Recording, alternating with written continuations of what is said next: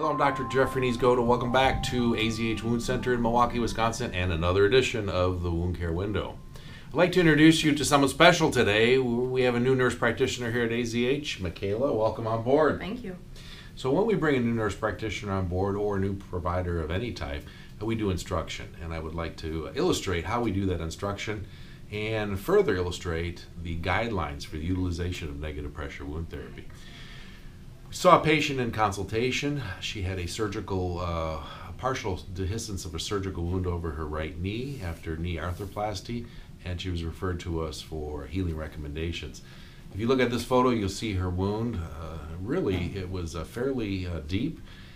It certainly didn't violate into the joint space. There was fortunately no significant undermining or tunneling. But what you will notice, there is certainly a paucity of granulation tissue, and we elected to initiate negative pressure wound therapy primarily to granulate this wound.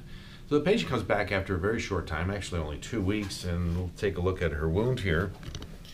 See, she's made some excellent progress on the back. Now, Michaela, we have a wound here. Surgical wound, and the goal of a surgical wound is Granulation. Granulation, great. So, do you think we've done a reasonable job of granulating the wound base? Yes. So negative pressure is used as a tool across the world, and it's a very powerful granulating tool. And I think you can see the difference between those two wounds on initial presentation today, that we have nicely filled this wound in for granulation. So, Michaela, now what we need to do is decide, what do we do with negative pressure wound therapy, and what are our transition points? We know that, once you get to a certain stage, you need to make a decision on transitioning to other modalities. And I think we're at a point evaluating this wound is it appropriate to continue negative pressure, or can we transition off? So what are the endpoints, would you think, for continuing negative pressure, or when would we consider stopping? So what goals do we want to achieve with negative pressure wound therapy? So granulation. Granulation. So we've done a good job of granulating the wound. What else? A shallower wound bed. Yes, we want to eliminate as much wound depth as we can. And again, looking at these two photos in comparison, you can see that the wound is nearly superficial and flush with the surface. It has filled in entirely with granulation tissue. So I think we've achieved that objective of decreasing depth, right? What else? Preventing infection. Preventing infection, good. And this wound looks very healthy and clean. How about if we had some tunneling or sinus formation or some undermining? Would that be an indication for negative pressure therapy? Yes.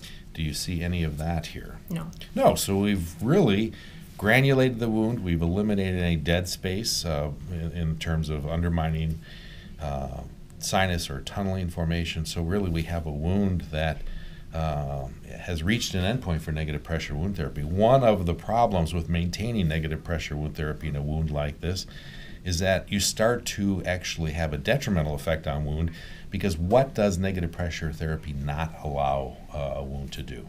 Epithelialize. Epithelialize, right. Now we've got a granular base. We want that epithelium to form across the wound, and by putting a mechanical plug across it, you're actually inhibiting neoepithelialization, and to an extent. Obviously there will be some epithelialization take place, but it'll take place much more rapid without that mechanical barrier, that being the sponge across the wound base.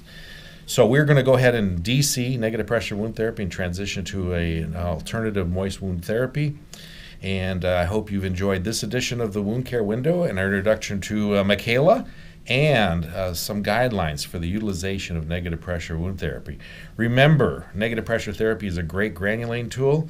It should be used to decrease depth, decrease undermining and tunneling, fill the wound in with granulation. But once you've reached those endpoints, you need to DC negative pressure wound therapy and transition to an alternative management regimen. Thank you so much. See you next week.